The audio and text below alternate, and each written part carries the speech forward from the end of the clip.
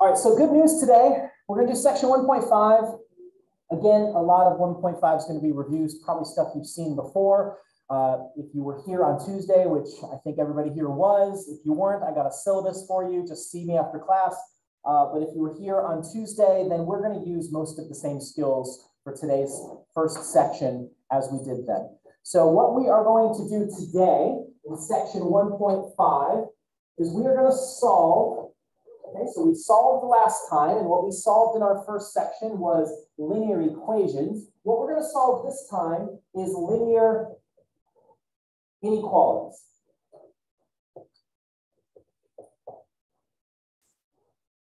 So in case you're not familiar, again, I try not to assume too many things. In case you're not familiar with what an inequality is, when there was an equal sign, we said that was an equation. Inequality signs are these signs right here.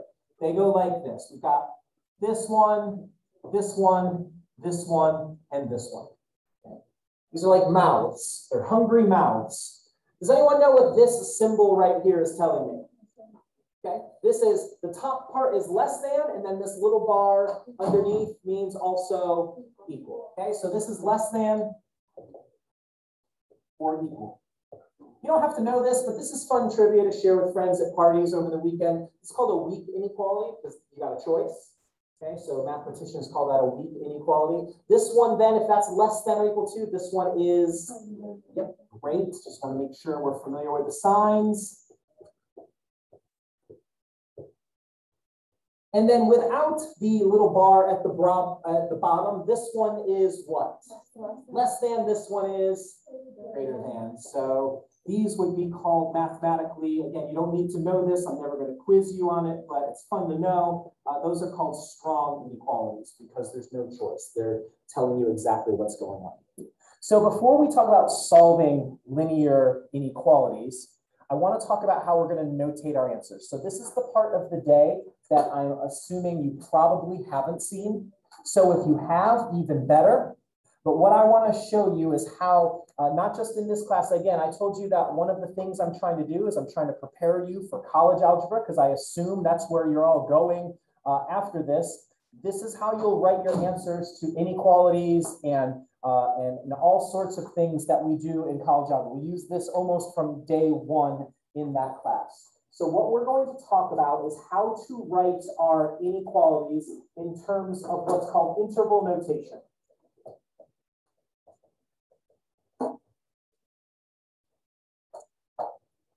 So I'm going to write a few inequalities on the board. These are going to be examples. So after each inequality, if you want to leave 3 or 4 or 5 lines, so we can do what we need to do for each of them afterward. So these are just going to be the examples we start off with. The first inequality is going to look like this. -6 is less than x is less than or equal to 14. So I've got what's called a betweenness inequality. It's saying my x's are going to be between those values. We always read our inequalities from the perspective of the x. So what this is saying is x is greater than -6 at the same time that x is less than or equal to 14. I'm reading it from the interior perspective of the x. Another one is 0 is less than or equal to x is less than 9. I'm going to try to squeeze in 2 more inequality examples. X is greater than or equal to 2. And my last example, and then I have a couple more after this, is x is greater than 6. And I think we're still on the screen. We're doing good. Give you a moment. You're just writing those down. You're not doing anything with them yet because I haven't told you what to do. Now, this next part that we're going to go through and do for each of these inequalities, I do assume you have seen this at some point in some introductory algebra class or arithmetic class. I'm going to draw a picture for each of these. And the reason I want to draw pictures, I want to give you the ability, because I'm assuming you're learning this. I want to give you the ability as you're doing your homework or if you're panicking on the test to be able to have a picture to write down the interval notation. Okay, so that's the purpose of this. So I'm going to draw pictures for our examples. When we are solving our inequalities, I'm not going to draw pictures for all of them. Okay, but you are welcome to. So what I'm going to do is I'm going to use a number line. I'm just going to got my arrows. Now, my class yesterday, I just want to make sure that some of the questions they asked, On the number line, if this represents my numbers, which way on the number line do numbers get bigger? To the left or to the right? Which way do they get bigger? To the right. And they get smaller the further to the left you go. Fantastic. That's good to know. That'll be handy later today as well. Okay, so on this inequality, I have two values that are very important. What are those two values that are important? 14 and negative 6. So they're going to go in this order right here because you just told me the values get bigger the further to the right that I go. So you will never put the 14 on the left side of the negative 6. It will always go on the right side. Now, when I graph things on the number line, I use shading to denote the values that are represented here by this inequality. So where am I going to shade on this? Where are the values between negative 6 and 14? In between, yeah, in the middle. Yeah, it's a crazy question, Kirkster. I don't understand it. So here we go, right here. Woo.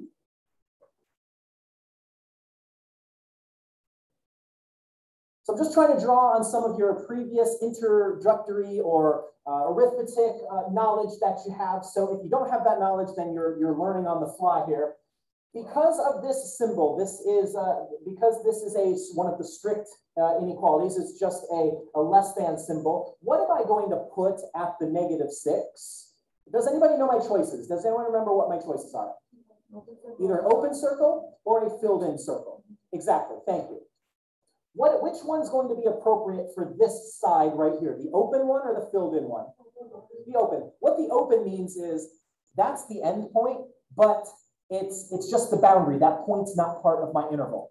But I need a way to denote that all the values really, really close to negative 6 are part of this interval. So that's where we're going to tether the end. On this side, what am I going to put right here?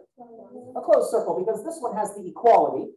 And so the equals means that's part of my answer. Okay, so I'm going to fill it in right there. Please do me this favor. Just real quick, do your number line drawing for this next interval.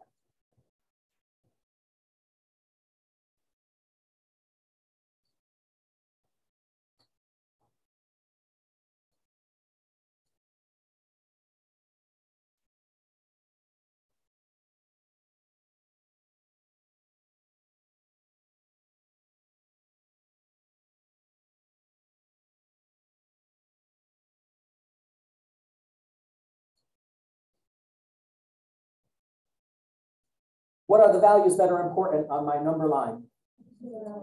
Yeah, so you're welcome to fill in other values, but I'm a minimalist, so I'm just putting in the ones that are part of this problem. I'm hoping that everybody's shaded in between. And then what am I going to put at the 0 end of this one? Closed or a filled in circle, either word's appropriate. And then what am I going to put at the 9 end? An open circle. Great, you guys are doing fantastic. I appreciate your help. So these ones, I'm going to do the next one. Again, you may be working ahead. I'm assuming you've seen stuff like this, so I'm hoping this is not the mystery. Now this one's a little different. I'm only given one end point of this one. So what's the value that matters to me on this interval right here? 2. Okay, I'm just going to put the 2 right here in the middle, doesn't matter. Now this is saying my missing values, the x's, the things that I don't know, my answers, they are bigger than or equal to, but they're bigger than 2.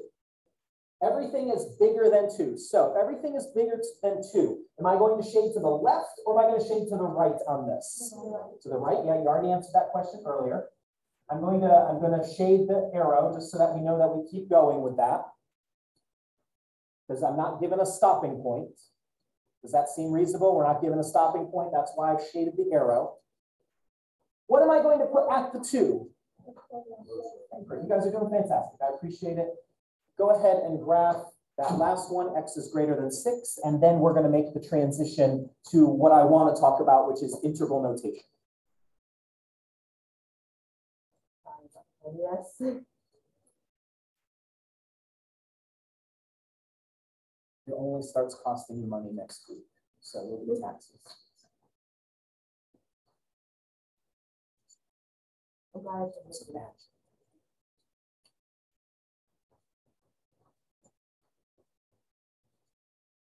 Once again, the value that matters is 6. Thank you for answering my questions, even if they are very obvious. This one says the x's are greater than, meaning they're bigger than 6. So I'm going to shade left or right.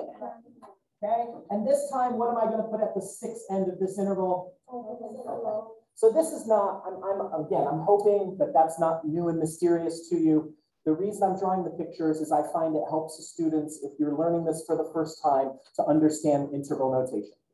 So when we write our solutions to solving linear inequalities, we're going to write them in interval notation. And here's the general format for interval notation.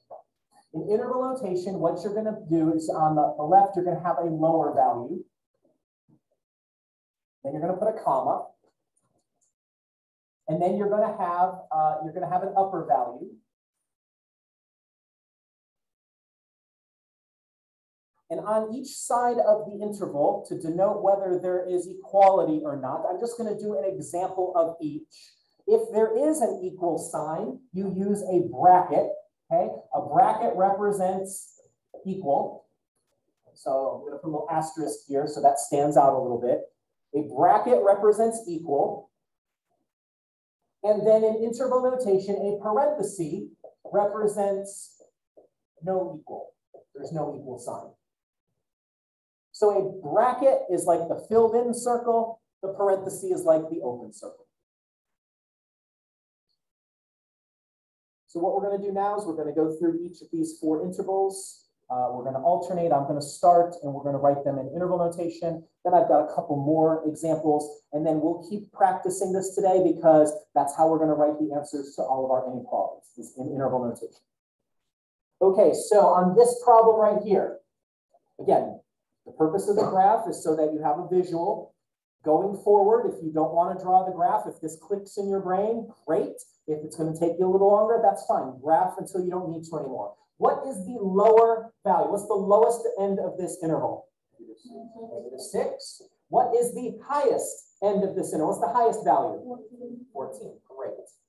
What am I going to put at the -6 end of this interval? Why am I going to put a parenthesis at the -6 end of this interval? There's no equals. Okay? I'm just getting you to talk through this so that hopefully you'll remember it when we're not together. I'm going to put a parenthesis there because there's no equal. It's the same thing as an open circle. What am I going to put at the 14 end of this interval? Why am I putting a bracket at this end of the interval? Because there's an equal sign, yes. Okay, so a bracket. There you go. There's our interval. That represents the set of numbers that would be the solution there. Please write the next one in interval notation for me.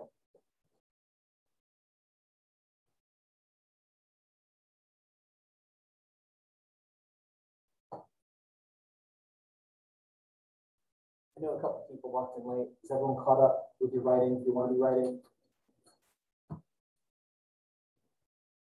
Well, if you miss anything, the video is posted a few minutes after we get out of class, so you can rewatch as much or as little as you want. What's the low bound or the lower limit or the lower value of this interval? What's the upper value? Okay, great. What am I going to put at the 0 end? Why am I putting a bracket?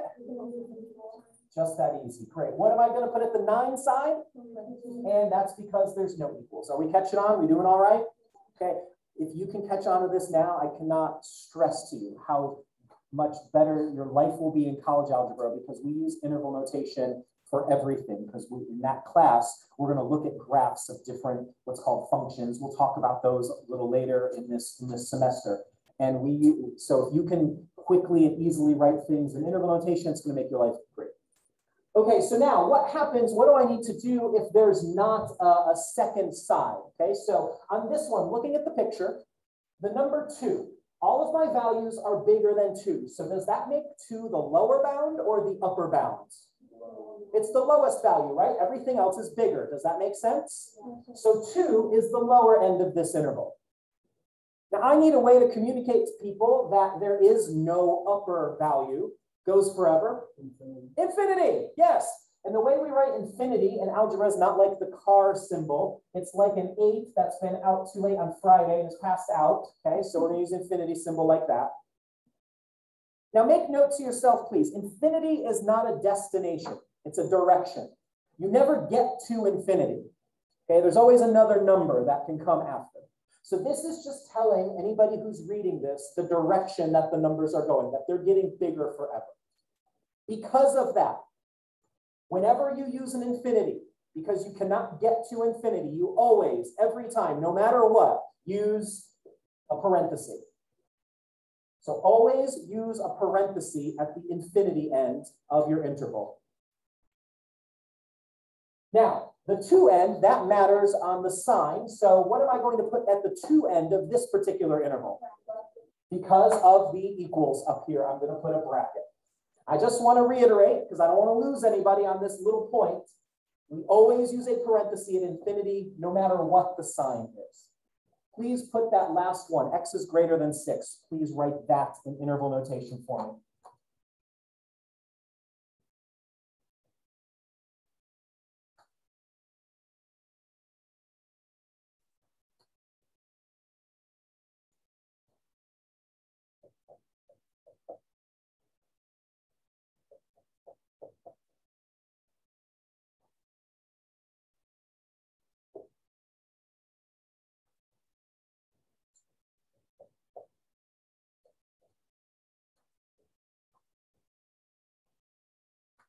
Here's my picture. X is greater than 6. That means all of my values are bigger than 6. So that makes 6 what? The lower or the upper? Lower. The lower. Is everyone doing okay? Everyone see why that's the lower? What am I going to put out the other side? Never stops. So I'm going to put an infinity. At the 6th side of this one, what am I going to put? Bracket or parenthesis? Because of the sign. What am I going to put at the infinity side? Because that's what you always do for infinity. Yes, great. All right, just a couple more examples, and then we'll do some solving of linear inequalities, which is what you paid your money for today. So I'm just gonna graph this one. I'm pretty sure everyone here is catching on. Hopefully, if you're not, see me after class. Let's talk about this. So this is x is less than -1. All of my numbers are less than or below -1. So the value that matters is -1. This time, though, where am I shading? If everything's less than, I'm shading to the left. Ooh. What am I going to put at the -1 side of this?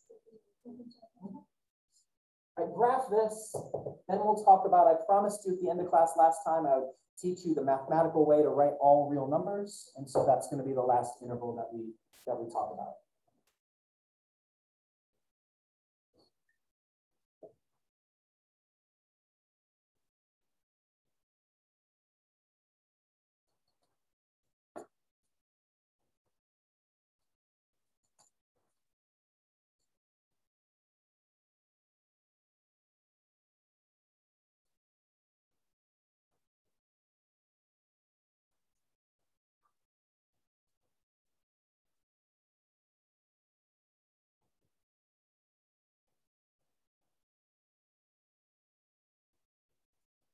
So x is less than or equal to 10. 10 is the value that matters. It's less than, so I'm going to shade left. Yes, great. And then this time at the 10, I'm going to put, because of the equals, build in circle, fantastic. All real numbers, I didn't ask you to graph it, and maybe you worked ahead and you did, but if it's all real numbers, then I'm just going to shade everything. Woo. So let's finish up, and we're gonna write the intervals for these three. So now I've got my values that I'm interested in, my x's, they are less than -1. So that makes the -1, is that the lower end or is that the upper end of the interval? It's the upper end this time, right? Hypothesis. You haven't seen this before. Since I'm going to the left and it never stops, what am I going to put right here? Okay, infinity, very close. Okay, that would have been what I would have said too. But I want to let everybody know that it's going smaller and smaller and smaller. So it's going to be a negative infinity. Okay. Well, negative infinity, similar concept to infinity. What am I going to put every time, no matter what, always on this side of the interval? And in this particular problem, because I did not have an equal sign, parenthesis. So real quick, x is less than or equal to 10, write that in interval notation. If you want to take a stab at all real numbers, that's fine. It's not required. We're going to do that one together in just a minute.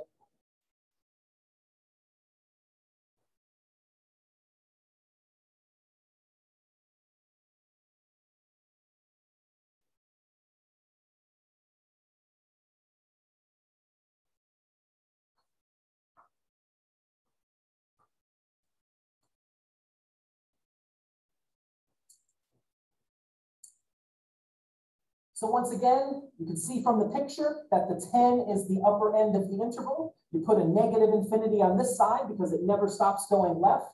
So on this side, parenthesis or bracket? Because it's infinity. At this side, parenthesis or bracket? Because of the equal. Anyone want to take a stab at all real numbers? How do you think you're going to write that in interval notation? Yeah, it never stops going in either direction.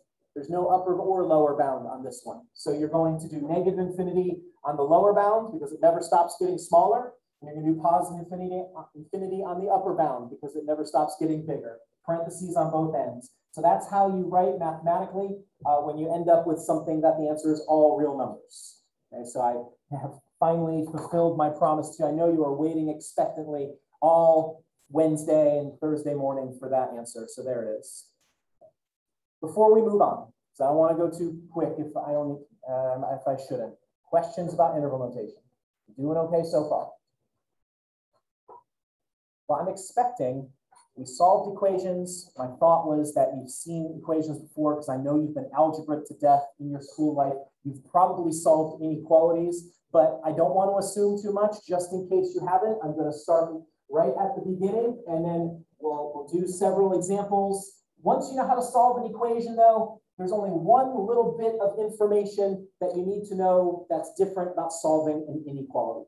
So we're going to start with the most basic inequality, just to make sure we're all on the same page and we're writing our answers in interval notation. So for instance, if I have x minus 8 is, let's say, greater than or equal to 4.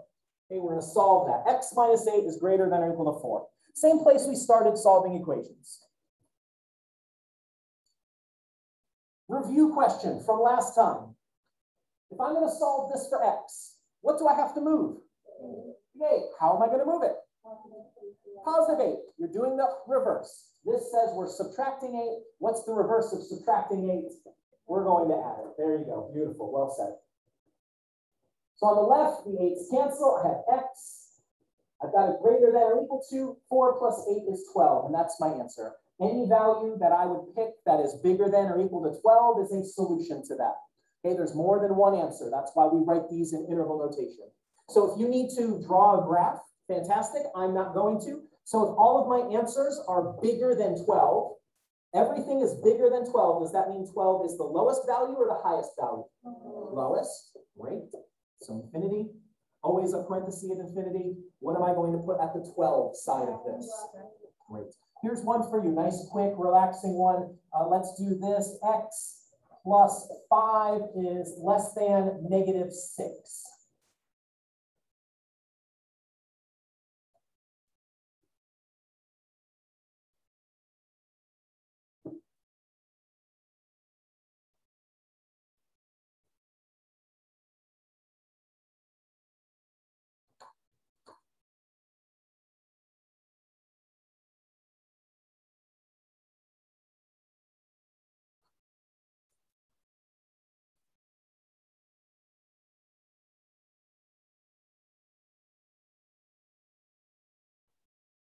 All right, what has to move on this?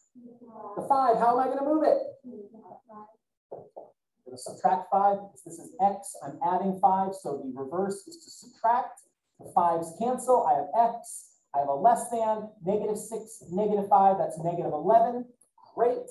If this says all of my answers, all of my values are below negative 11, everything is less than negative 11, does that make the negative 11 the lower end or the upper end of this interval? Okay, it's the upper end if everything's below it. So a negative infinity. By the way, interval notation is very important. Go number order. Please do not, this is wrong. There will be a deduction if you do negative 11, negative infinity. Okay, that's wrong. Okay, You're going out of number order, and that's part of our interval notation. I always put a parenthesis at the negative infinity, and then at the negative 11, I'm going to put, right. Okay. So now, let's take the next step. Here is the one difference. I'm going to do a demonstration. If I had any sort of sound effects, they would be great and grand, but I need to know how to spell. There we go. Woo, demonstration. Okay, I want to demonstrate for you the situation that we have one thing to remember solving for an inequality. So we're going to start out with a true statement.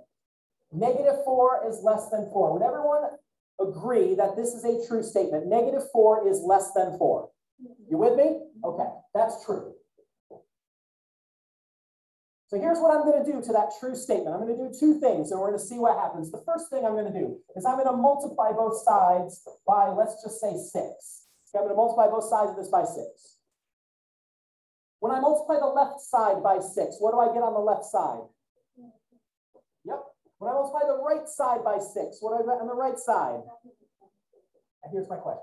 I know you know how to multiply, so that wasn't the real question. Does the same sign still fit? Do I still have a true statement? Yes. Okay, so it's still true, same sign.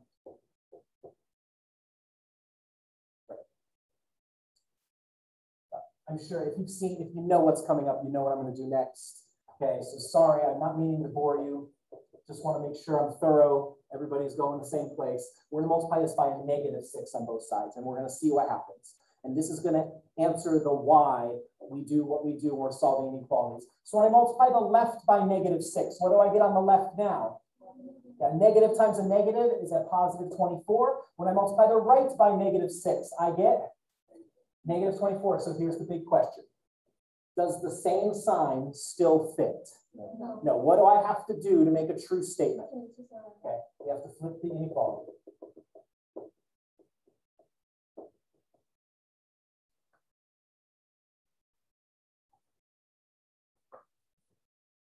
So here's the one thing to remember. I'm just going to state it out. I'm just going to write as a statement what I just demonstrated right there. And it goes like this.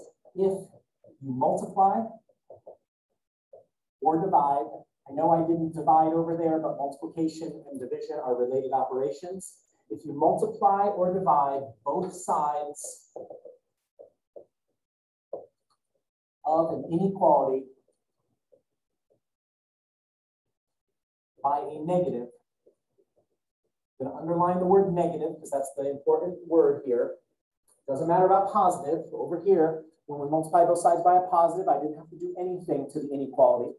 If I multiply or divide both sides of an inequality by a negative, I must flip the inequality.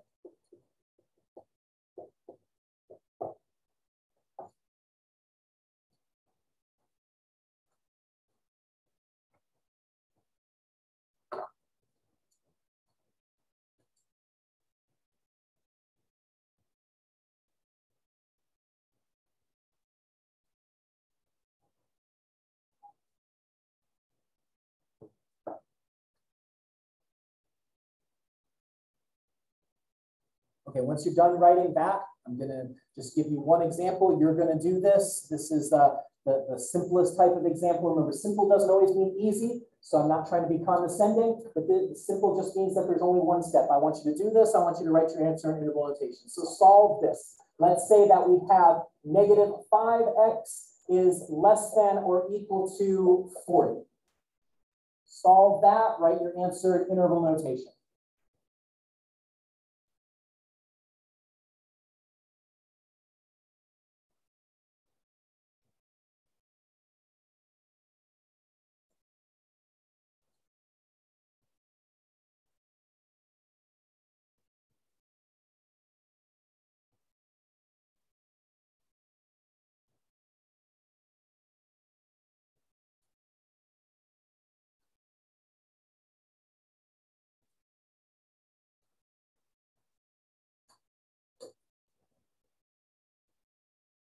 Okay, so -5x is less than or equal to 40. What do I have to move on this problem? The -5. How am I going to move it? doing the reverse. I'm going to divide by -5. Fantastic. So here's the key. What am I dividing by? A -5. Okay, so it's negative. Because I'm dividing by a negative, I have to flip my inequality sign. Okay, I'm changing the relationship between the values. So a negative divided by a negative is a positive x. 40 divided by -5 is -8. And then to make the relationship stay, instead of a less than or equal to, it's a greater than or equal to. I have to flip the sign.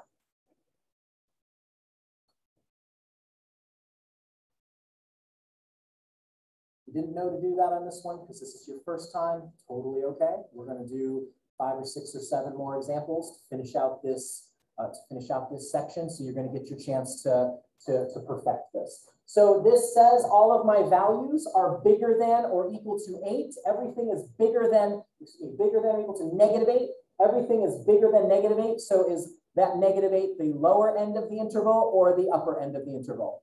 -8 is the lower end. Infinity is going to be the upper. Remember, if you are having trouble seeing that, draw a picture. That's very helpful. That way you know if you're shading left or right because the infinity goes the direction you're shading. Okay, so there's the bracket at this end because there's equality. Put a parenthesis at this end because that's what you always do at infinity, and we're done. All right, here's my next example. I'm going to do one, you're going to do one. So here's mine. Let's say that I have -3x plus 14 is less than, and let's go something like -21. No, that's not going to be good. Let's do -17. We could have done the other one. I'm feeling lazy today. I want the numbers to work out okay. So again, all the skills that you developed and were reminded of as far as solving in the last section are just as applicable now. There's nothing new except for if you multiply or divide by a negative, you flip the inequality sign. So what's the first thing that I have to do to both sides of this? Yeah, I got to get the x term alone, so I'm going to subtract the 14. That's a great idea. I still picked the bad value, so we're just going to work with it. It's okay. So I've got -3x, my 14s cancel. Do I flip the sign when I subtract? No, trick question. Thank you for not falling for my deceit. And then -17 and -14 is -31. What's the second thing I have to do? Divide by -3. I can't talk and add, so we're going to end up with a fraction here, but that's fine. Fractions are fine. Okay, I divided by a negative. So that means what's my sign now? Greater than. I'll flip that sign. And then a negative divided by a negative becomes a +31/3. No common factor. I can't reduce that fraction. That's it. Once again, my solutions, my values are anything that's bigger than 31/3. So if everything is bigger than 31/3, is 31/3 the lowest part of the interval, or is it the upper part of the interval? The lower part? Okay. Asking that question. Oh, what's wrong? I thought you said the A's. Oh, okay. All of my x's, all of my values are bigger than 31/3. So I'll put a parenthesis here. The infinity part, we always put a parenthesis. Try this one.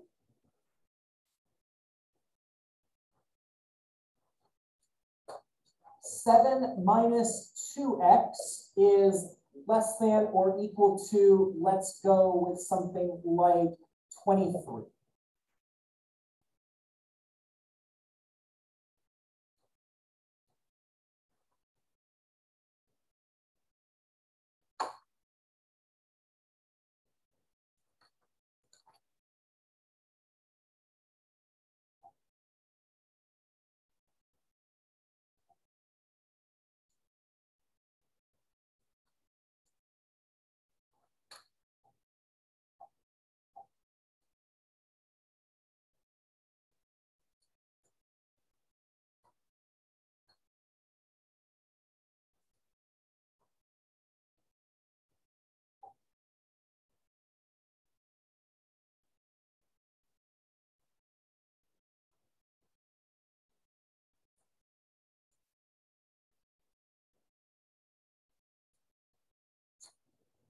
7 minus 2x is less than or equal to 23. So what's the first thing that needs to be moved on that problem right there?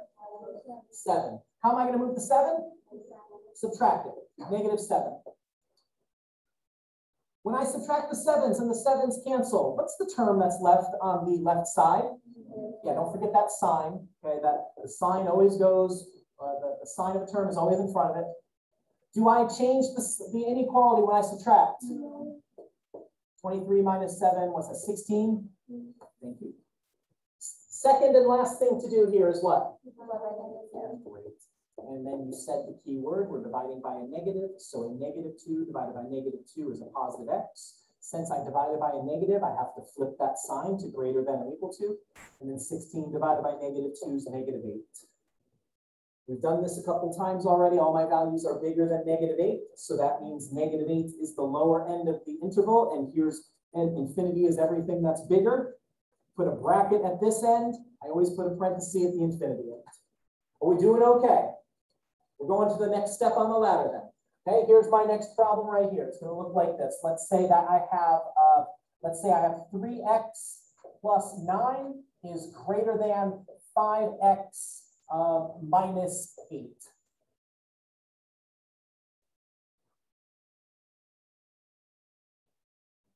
Just giving you a second to write that down. We're going to work this one together. I'm going to do this problem twice because I told you last time that my algebra teacher back in 10th grade demanded x's on the left. So that's just my habit. I've been trained to do that. But I know some of you would say, hey, I'm going to put the 3x over on the right because it's going to give me a positive term and I avoid negatives. And I totally understand. And so I just want to show you that it doesn't matter. We're going to end up with the exact same answer either way we do the problem. So I'm going to do x's on the left because that's my Pavlovian training right there. So I'm going to take the 5x, I'm going to bring it over to the left-hand side. How am I going to bring the 5x over to the left-hand side? Subtract it. 3x minus 5x is negative 2x. I've got a plus 9. I don't change the sign when I subtract. You've already answered that question a couple times for me. And then I have a negative 8 left on the right side. The next thing to move is that 9, because now I've got all my x's where I want them. How am I going to move the 9? Subtract it, yes. I'm just asking you the questions that I'm hoping you get in the habit of asking yourself. And every problem is pretty much the same thing. So hopefully once you get in the habit of it, it's what you'll remember when you go to take the test in whatever that test is. So I have negative 2x, the 9's cancel. The sign does not change when you subtract. Negative 8 and negative 9 is negative 17. And last but not least, we're going to divide both sides by negative 2. That division step's always our last step. So I've got x. I've divided by a negative. Okay? We're doing this over and over so that hopefully you remember. When you divide by a negative, you flip that sign. And a negative 17 divided by negative 2, if you want to call that 8.5, that's fine. I'm just going to leave it as positive 17 over 2. All of my values are below 17 over 2. Everything is less than 17 over 2. So that means 17 over 2 is the upper value. So negative infinity, that's all the stuff below. Parentheses on each side. Now you don't have to write this next part down. I just want to do this just in case anybody is concerned. I don't want you to think you would get the problem wrong if you put the x's on the right. And I also have one little point to make at the very end about writing stuff in interval notation. So just going to work through this quickly. If I move the 3x to get the x's on the right, so that leaves me a 9. 5x minus 3x is 2, and negative 8. Now I'm going to add the 8 to get it over there. 9 and 8 is 17. I still haven't flipped the sign. And notice when I put the x's on the right, which is why some of you would do this, I have a positive 2x. So I don't have to worry about flipping the sign. So I'll divide by 2. When I divide by a positive, you don't flip the sign. And so this is 17 over 2x. So the question is, do I have the same thing? Is this the same as that? And that's a great question. And remember, we always read our inequalities from the perspective of the x. Okay? To help you do this, though, because I know my brain doesn't work that way either. I'm used to reading things from left to right. So what I would do if I were you before I write this in interval notation, because I don't want you to accidentally make a mistake because you see a greater than here, what I would do is say, I'm going to flip the order so that my brain is reading it the way that I'm used to reading things. So I'm going to put the x over here, the 17 over 2 here, and then which way is the pointy part pointing at? The pointy part's pointing at the x. So the pointy part is pointing at the x. And you'll see that I've got the exact same thing that we had when we did it the other way. So it absolutely does not matter which way you put the x's. So you can do whatever you want with confidence. So here's a problem for you so that you can be confident while you're doing it. So let's try this. Let's say that you have something like this. Let's go negative 7x plus 8 is greater than or equal to, and let's go over here, negative 4x minus 6. Solve that, write your answer in interval notation, please.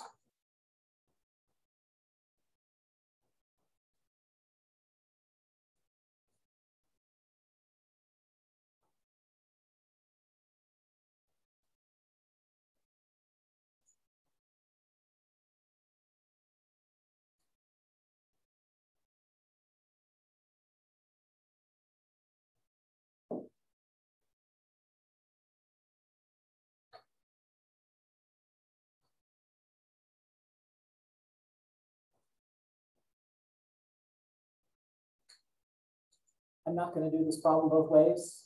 So just remember, if you do it different than me, we will end up in the exact same place. And I'm going to put my x's on the left because that's my habit. I always do the same thing. So I'm going to take the negative 4x. I'm going to bring it over there by adding it. So negative 7x plus 4x, that's negative 3 of them. Then I have plus 8. Adding does not change my sign, so it stays greater than or equal to. And then I have negative 6 on the other side. Is everyone following along? Am I losing anybody?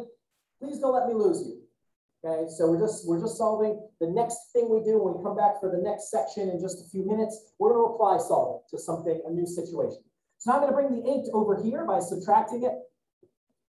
And I have negative 3x. The 8's cancel. Subtracting does not change my sign. Also, just a note, don't pre-change the sign.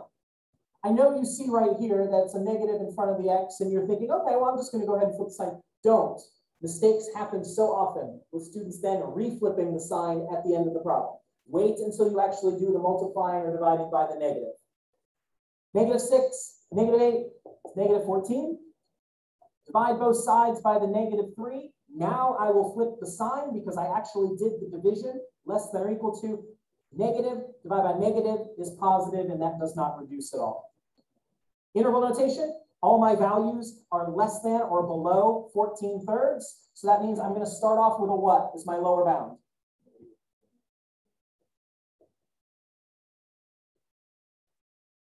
Does it equal? Right. I've got 2 more problems that you're going to do for me in this, and then we'll be done with section 1.5, and we're going to begin section 2.1 and get about halfway into that today as part of what we're going to do. So here's your second to last linear inequality that you're going to do in class today, and it looks like this. So negative 3 and then some parentheses, x plus 4 and plus 2 is greater than or equal to 7 minus x.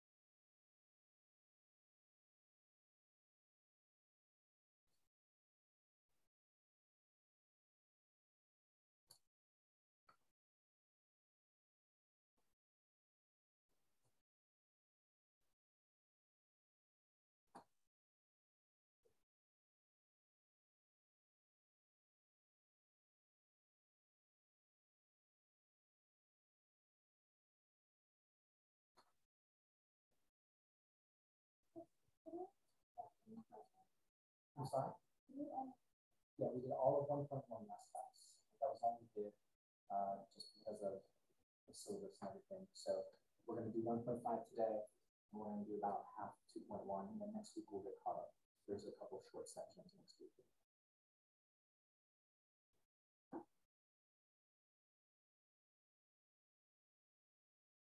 All right, so we're relying on some of what we learned last time for this. So hopefully you're remembering or we're able to look back in your notes. What's the first thing I need to do on this?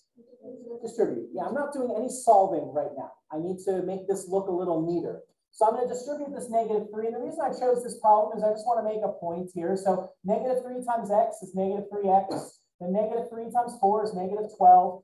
First question, do I multiply the -3 times the 2? No, I asked you that last time, so boring question. Second question is, do I change the sign?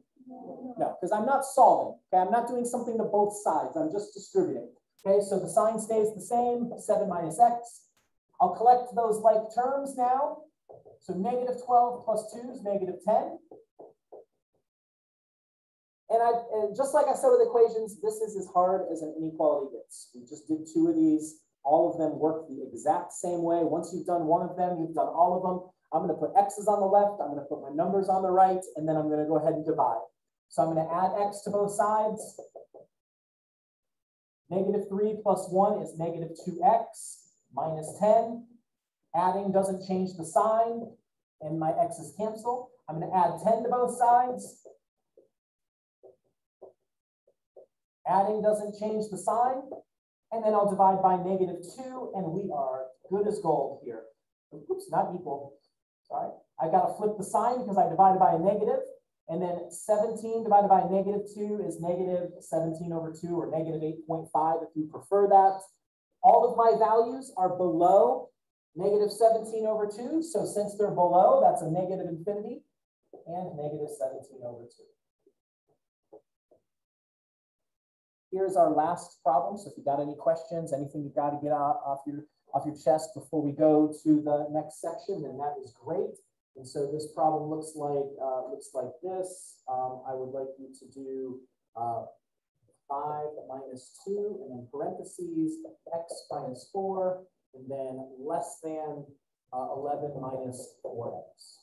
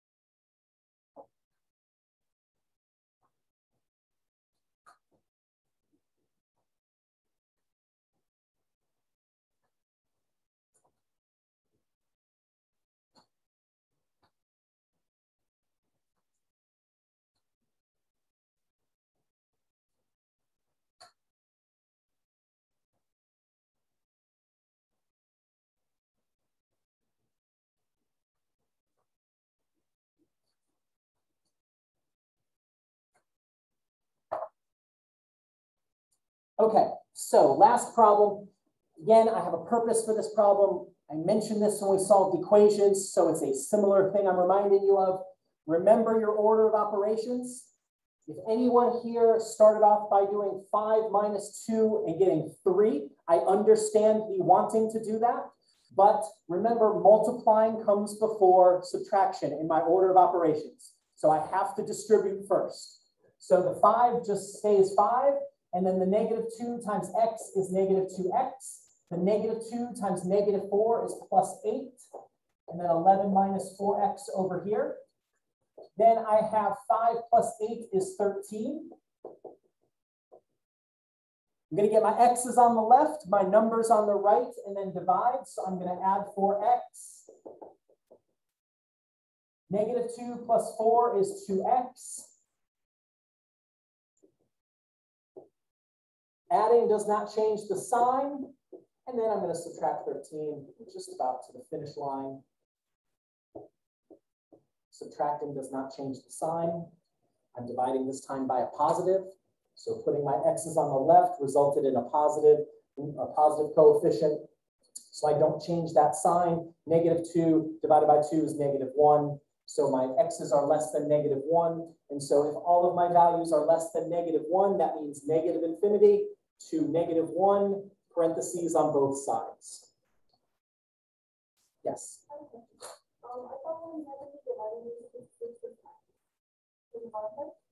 Here, only is a great question. Glad we can get some clarity.